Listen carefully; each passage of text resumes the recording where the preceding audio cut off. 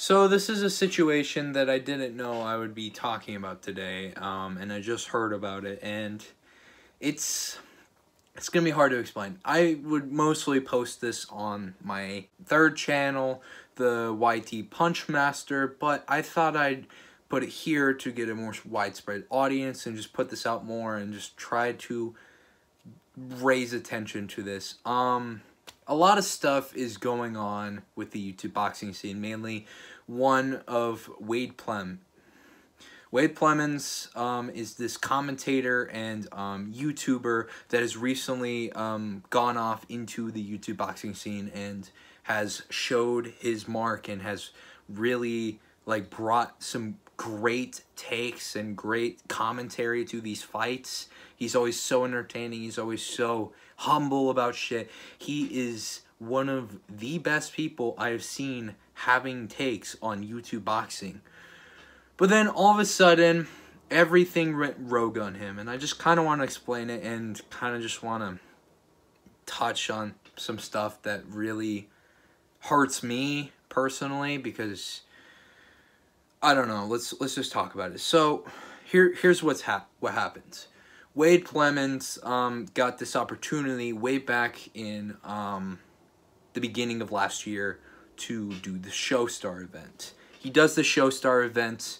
It obviously doesn't go well, but he does the promotion in the build-up. Everything works out for him, and it gets him to grow a little bit. Then he does Creator Clash. It goes so well for him. He does the commentary. It's a very good time. He's there with Moist Critical and his buddy now, Face Sensei. They're having all the sweet time and everything.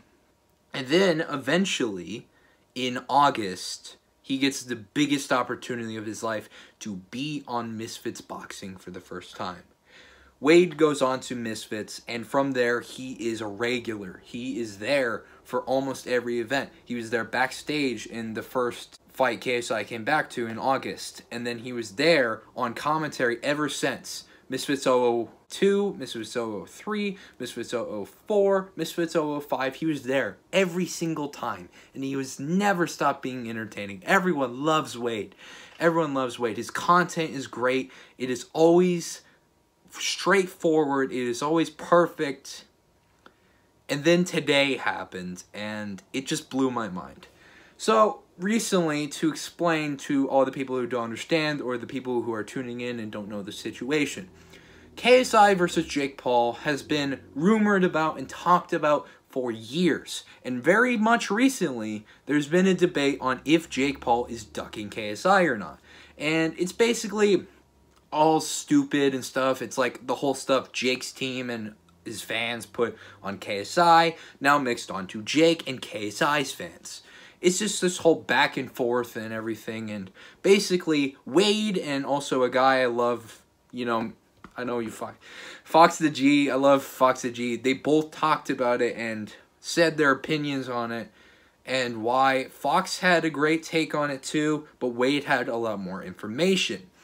And W.A.D.'s information in this video today, which I thought went over very well, and I thought it was straightforward, for some reason pissed off KSI. He calls him a two-faced snake. He can't believe he let the snake in there. He made all this before it deleted. It's just fucked. And then they have this whole conversation on a Twitter space. Keemstar and, well no, Keemstar was a little more neutral, which is surprising for a fucking 30-year-old dickbag who still talks about, like, internet drama like a tween and everything. And Mams Taylor, KSI's manager, were kind of, well, at least just Mams, was kind of like trying to push on W.A.D.E and like say what he's saying is false. Again, and I say this in my videos, I say, this is what my source told me. This is what I don't know who your source is. What does that mean to me? I don't, but I'm just telling you. Okay, my grandma just came back to life and said that it did 75 million. Thing, That's I'm not in the business of giving up sources. I don't do that. Okay, well, I know, but wait, come on, logic. And if I was, by the way, and I don't mean to do this either, Mams, if I was in the business of it, I think people would know a lot more. It's going to do more numbers. Who has built that fight more? Anyway, have fun on Kingpin, Wade. Here's the thing. It's his opinion. I mean, There it's you his go. opinion. This is why I was concerned. No. Really We're not information I'm getting. And again, but from his sources, get this, his sources, just his sources. And recently, Logan has kind of confirmed the sources that Tommy Fury and Jake Paul did better than KSI versus Logan Paul 2. Logan, and like, obviously in the video before, I said it was the 5th biggest PPV of all time at the time. Recently, apparently, it's been brought to Wade's attention and most of the attention of the internet from Logan and some other sources saying that KSI in Logan Paul 2 did only about 400 to 500K pay-per-views, which is 200 less than the Tommy Fury fight did at 750. So that's 250 less, which was shocking. 350 less to 250. It was shocking that it was that low. And it just, I don't know. Bringing that up into the picture, though, with Wade's points about why the fight might not be that big and why Jake might be avoiding it, it is just to show some type of reason why Jake would be avoiding this stuff. KSI, on the other hand, takes this shit way out of proportion and starts fucking, it's just, and I feel so bad for Wade when he says this. Have I not been the one who's wanted this fight more? We'll put on a proper bet that shit does way more than Tommy Fury, Jake. 100% guarantee that. It's just fucking. It's just. The thing is, though, you guys act like I want this to be the case. You're like, yes, Wade wants Jake to do crazy numbers. Has anybody wanted Jake versus KSI more than me? That's literally. God, man. Fuck. So here's the point of this video. Can we not be neutral anymore? Can we not be neutral and we have to pick a side? Because if Wade actually got fired for this, it is ridiculous, it is criminal, and it is awful. If Wade got fired for making a video about a topic that has been going on recently and people have been wondering over and over again if this fight was still going to happen in the summer or at least this year. And all he has to do is like give the points of why or why not it will, and then all of a sudden one of his higher ups takes offense to this and gets so pissed he gets him fired. Just because of an opinion.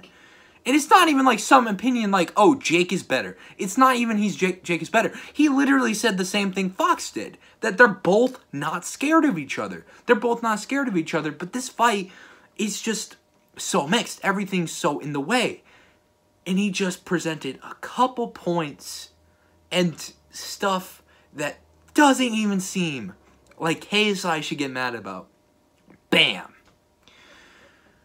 So, to sum it up, I stand with Wade, and he did nothing wrong. He's never done anything wrong. He's been the most neutral, humble person I've ever seen on this platform. He has done everything in his power to stay neutral, even when he has a favorite pick for a fight. He is neutral. He gives the reasons why the other could win. He gives the reasons like, oh, maybe this guy is winning. And it's just... it just doesn't make sense why KSI gets this offended for no reason. And that's basically it. I pushed my documentary trailer to the end of this week because of this video. I want this to muster. I want this to get out there to you guys so you can see it and understand the situation. So yeah, anyway, at the end of the day, I stand with you, Wade, and I hope you can get justice. Thank you.